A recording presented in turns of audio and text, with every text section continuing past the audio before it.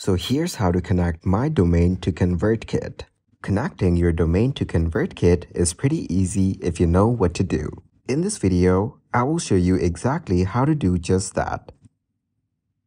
First of all, you need to open up convertkit.com on your web browser and log in to your account.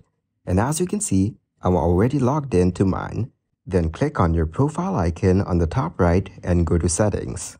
Once you're on the Settings page, scroll down and on the left side, you will see Domains.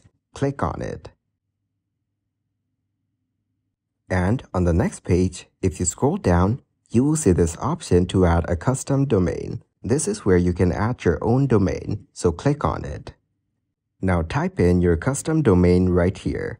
Type in your URL in this given field.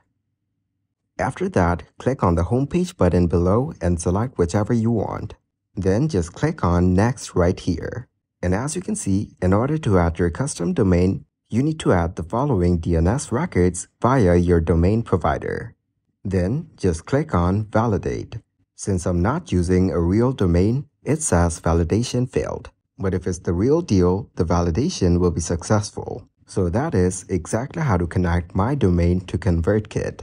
Please subscribe to the channel and like the video if this helps you out.